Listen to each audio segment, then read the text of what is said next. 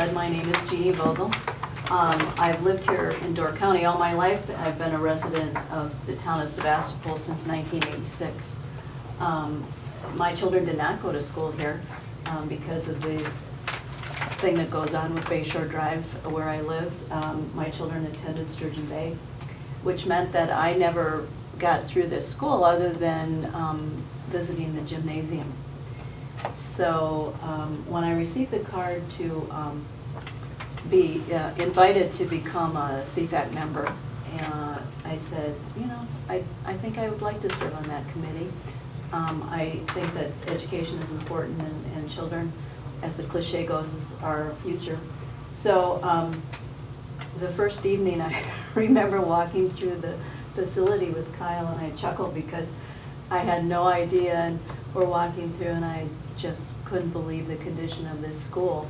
And the amazing part was to think that our academics here are so strong, that our students do so well based on the fact that the condition of this school is frankly appalling. So that's why I became involved. I'm glad I did. It's been a real education for me. I've got to meet some wonderful people. As a matter of fact, we had 30 members on this committee.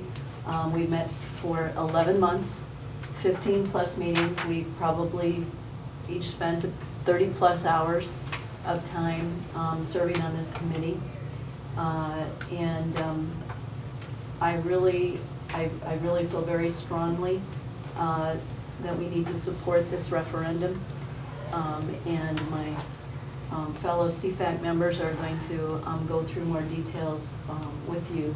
But I appreciate being heard, and I appreciate the time that the Board of Education spends to make sure that the children in Sevastopol have a great education.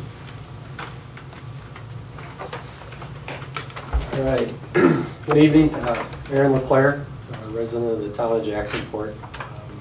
I guess I was asked to be on the committee. I didn't quite notice the flyer that came in the mail, which kind of opened my eyes to a lot of things. One, the reason I decided to be part of it is it gave me an opportunity to kind of give back, be part of the district, and not in the capacity that you folks are, and the sacrifices you make for the community, for the kids, for the schools, which is obviously normally underappreciated. You all know that, but it is appreciated, the efforts you make that go into the success of this school. And referencing the academic success that we have here, this is an opportunity for us to kind of bring the facilities up to par with that and start taking the next step forward. I'm going to talk to you about Section 2 a little bit, and as Jeannie referenced, we went, over 30 hours were put in by various community members, and the committee is made up of a very good cross-section of the community, which was great. And what we had to do is we worked with the consultants that the district had in preparing options. We were at 9 options at one point, and we whittled those down to 2, and those were based off of not dreams, hopes and dreams of what could be the greatest school ever built in the country, right? Everybody would want that, but they were based off realities, and realities that we got from maintenance personnel, from your school staff, and just from the sports aspects, arts aspects, all aspects. It wasn't anything in particular, and everything was looked at very objectively to make sure we weren't, this committee was made up of a lot of taxpayers, some not, all taxpayers, but some voting, some not, and to make sure we're spending their money wisely, because it's our money. So this committee took that to heart to make sure we were doing the right thing, and to make sure we weren't over asking.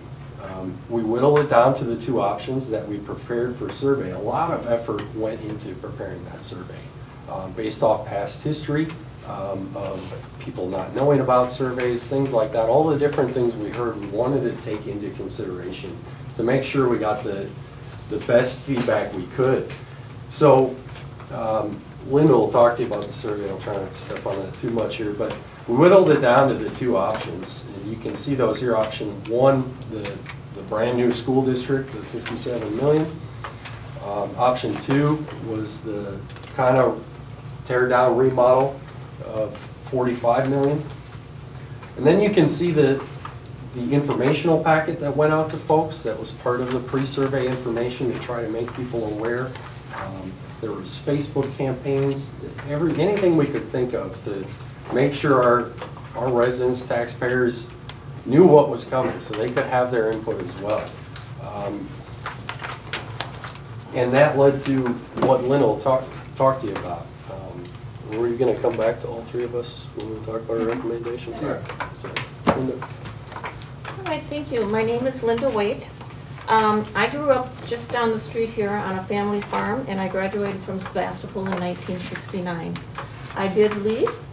I came back, and I've been a permanent resident here in the town of Sevastopol since 1999. For the past 160 years, Sevastopol has had the benefit of this strong community spirit at the town level, the school level, our local hamlets of Institute and Valmy, our dairy breakfast, our threshery, our turkey trot, all these events that happen in the Sevastopol community. And I look at the success of fundraisers when it comes to needy families or raising funds for scholarship. We just all chip in, and we are a true community when it comes to a worthy cause. So nearly all of these things have a connection to Sevastopol School. Schools teach civic responsibility, and they help us produce responsible citizens.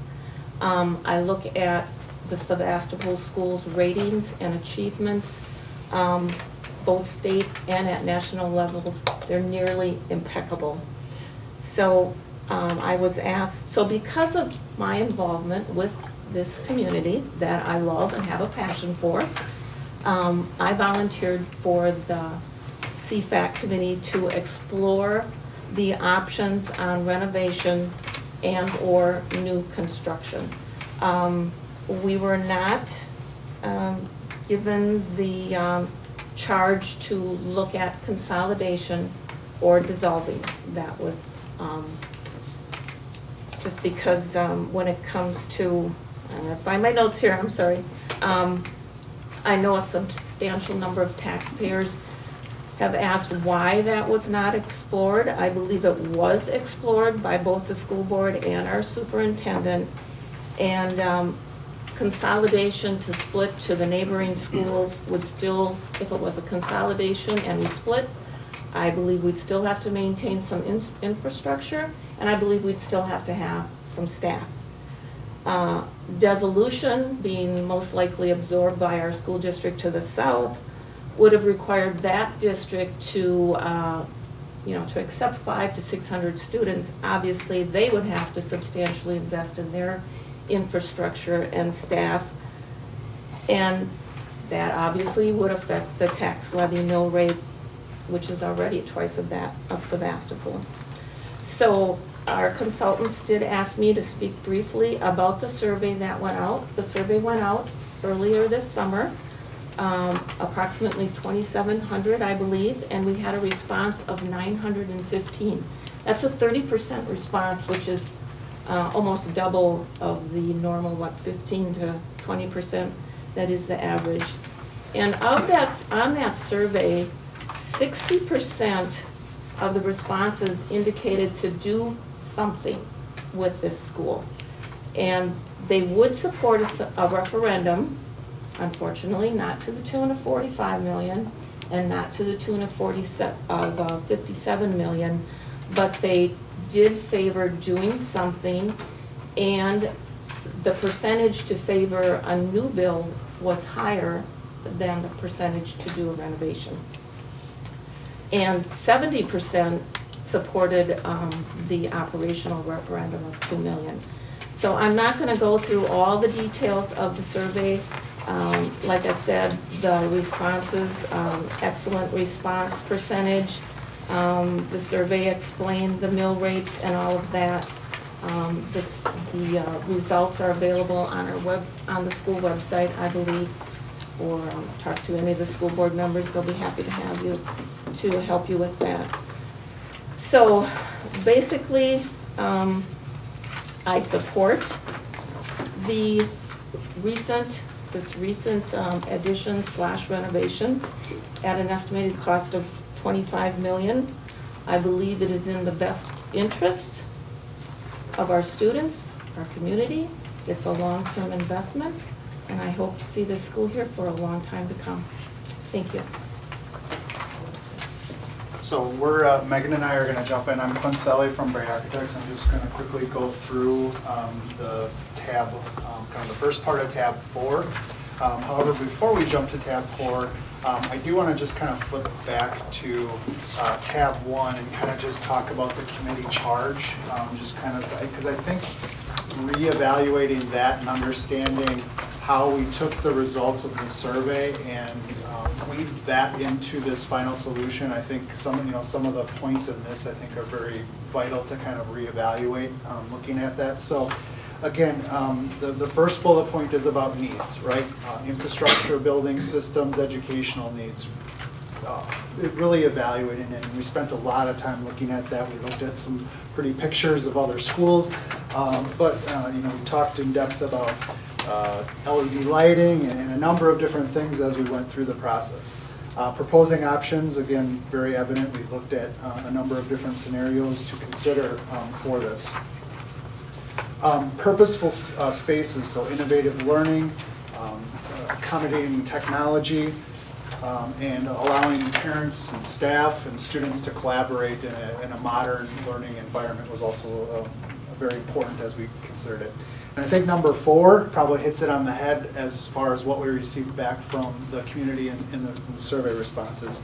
It'd be great to have a brand new building, it'd be great to have a massive addition here, but in terms of what your community will support, they asked us to really reevaluate. So that's really kind of, I think, the most significant thing here in terms of how to evaluate that survey and where that led us to. And then obviously, this group has done a great job, as they indicated, talking to their neighbors, understanding, their web of friends and people that they work with, and communicating this out to the public, especially during that effort of the survey where the school board and Kyle went to knocking on every door that would allow the district in to really start to communicate that. So again, as we evaluated the results from the survey, I think we really came back to the essence of what do we truly need, what do we truly see as the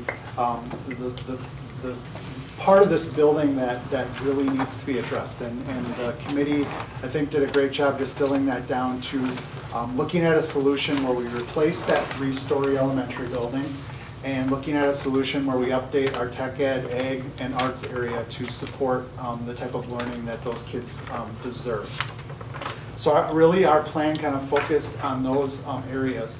And I think overall when you consider the plan, the great thing about it is really kind of everybody got something with this. This isn't an elementary solution, this isn't a middle school solution, this isn't the high school solution. I think everyone's really going to benefit from this overall. So the first plan you see at kind of a very macro level is our site plan for this. If you flip to the next page, it's a little bit more magnified, and you can see. Again, the key moves in terms of the site is we will demolish the 3-story elementary building. We will demolish the tech ed building. In its place will become a parking lot and drop-off loop scenario for students and parents throughout the day. The 1990-91 gymnasium will remain, locker rooms will remain, music area will remain, as well as the bulk of the current high school, middle school will remain in this case. So you can see some of the pink areas, highlighted in the existing 60s building that's renovating some of the science classrooms, which again on our tours were kind of one of those areas where we really thought we could do better for our students. We also have to make some modifications to the elevator, which currently serves a floor level that will no longer exist. And then again, our addition here, the yellow, is connecting those 2 buildings. We'll work to reconnect those 2 buildings. Another focus we looked at is, the constructability. How can this be built while we maintain your current school? So this location and kind of the orientation of this building will serve us well during the construction phase of the project, where the students can remain in their current classrooms in various areas. We can build this and then move the students out, demolish the building, and do some of the other renovation work. So I think from that end it works very well as well. Kind of from an overall perspective, again, your high school, middle school entrance will continue to function as it is. You currently have a secure entry vestibule sequence there. The elementary will have a new entrance kind of in this location, in this kind of courtyard area off of, again, this drop-off loop and parking. There's a early childhood 4K wing of the building and kindergarten wing of the building, first and second grade along this corridor. And then this corridor extending up is kind of where some of the high school functions will be located. Again, as I mentioned, specifically tech ed, ag, some STEAM, STEM, Fab Lab spaces, and then elementary library and art. On the second floor, we have, so kind of turn the page, we have 3rd through 6th grade located up on the second floor, as well as associated special ed and computer lab spaces for those. I think the key thing with this plan, and I think with any plan, is how do we accommodate future growth or shifts in education. And so part of the idea is that we design the structure for some of the first floor buildings that they can accommodate a future second floor. So you can kind of see that notated in the plan. When we met back with the CFAC committee after the survey results and kind of looked and considered at some options, a couple things they wrestled with was whether we build new science classrooms as part of this addition or we renovate in place. So in this instance, the group decided to renovate in place. So this was planned to kind of be future science potentially. Again, it could be future classrooms for any part of the high school, middle school. Another thing that the group, I think, wrestled with was just additional site work in terms of specifically kind of the parking lot out here. And again, I think as a group, we didn't want to sacrifice the entire referendum, again, recognizing the need and the kind of the charge of the community to really be fiscally responsible with the overall tax burden on the taxpayers. So I think specifically the parking, we're hopeful that as this project continues and if there's, as we go through the process and if there's kind of money left over, that might be an area that we tackle, a little bit more work, or it's something the district can plan for in the long run. But again, overall the idea was finding a plan and solution that really met those critical essential needs for the district. So I'll talk about the cost to the district and then to each individual tax-paid home. So what the survey indirectly, one piece of information that we indirectly got out of the survey was that community members care about the dollars and cents because they gave the district permission to move forward with the survey, and they think the best solution was to build a new building. However, when they saw the price tag of $57 million, that really scares them, which is not uncommon in communities, so you're not alone. So the CFAC is recommending a solution that I think is great because not only are you're getting new construction, but you're also, every student's getting something out of that. So that total comes in at $25.1 million. So that project that Clint just ran through comes in at $25.1 million. So the community, if the board were to move forward with this, the community had the opportunity to still get new construction, still let every student have the opportunity to work in new spaces, but at half the cost, less than half the cost of what, or more than half the cost of what you originally surveyed. So that $25 million, you're investing about $1 million into renovations. So the science room renovations that Clint was talking about, but then also some infrastructure renovations and also tie-ins to your existing building. And then $24 million of that is actually the new construction. And then this is your total project cost. So if the district were to move forward with this referendum, it's our job to make sure that we know that we cannot exceed $25.1 million. So we're promising you that we'll get that scope of work within that $25.1 million. And then Clint had said that the last CFAC meeting, the group went back and forth with possible other projects on top of this base project. So this was considered the base project, but then there was a science project and the site improvement. So that was coming in about $27.5 million. So the group went back to their charge and they focused on the needs, and they identified the needs as a base project of the $25.1 million. So that $25.1 million is what it costs the district as a whole. That project's going to cost $25.1 million. But what people care about is what it costs them as a taxpayer and as a homeowner in the Sevastopol community. And so this chart here on page 47, it's complex because it actually shows how your debt would be paid off. But the important thing to look at is on the far right, about 3/4 of the way down the page, you see an impact of $1.20.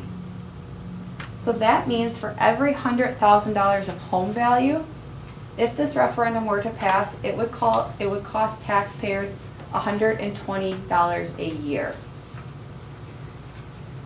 Which, yes, that is a lot of money, but if you break it down each month, that's about $10 a month per $100,000 of home value. So that's missing out on one lunch out a month. So that's something more palatable to break down for a community member to see, yes, it's $10 a month as opposed to $120 a year. But you're getting a great solution to move forward for the next several generations of students for $10 investment a month.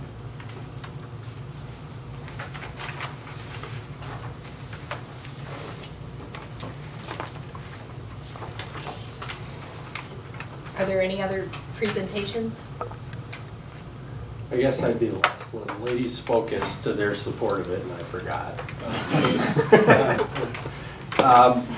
You know, the reality is I'm tied very deeply here. Both my children go to school here. My wife is a teacher here. That, you know, that gives me a lot of buy-in, a lot. Much more than a lot of taxpayers have. The work that I do on a daily basis gives me another perspective on this school building here. And the safety and security concerns me deeply here. This helps us address that problem as well. You know, again, I referenced the work that this committee put in was personal to this group. And they took their charges very seriously to be responsible with the taxpayers' dollars. Yes, it'd be great to have a brand new school, starting from scratch, but that isn't reality in today's world. This is the best we can do with the taxpayers' dollar to ensure the safety and security of our children, but also to give the teachers, the staff, the proper tools and facility to keep doing what they've been doing, and that's excelling. This will help bring that to an even higher level. So our committee does support it. I do support it. You know, we hope you take those recommendations to heart. So thank you. Erin, since we're filming this, would you tell people what your position is? No? Okay. Can't do it, okay. Very good. School board, do you have any questions for the committee I just wanted to members? say thank you to the three of you and the rest of the committee. I attended some of the meetings, and just the effort and the time you guys all put into it is much appreciated, I know, by everyone here and I think in the community as a whole. So thank you. And I think we thank you back because a number of you were at every meeting as well, or the majority of them. And so obviously the board was very much involved in wanting to do the best they could for the children of this community. So thank you. Okay, if there are no questions, then thank you all very much for attending tonight. We'll be talking about this on our agenda a little bit later.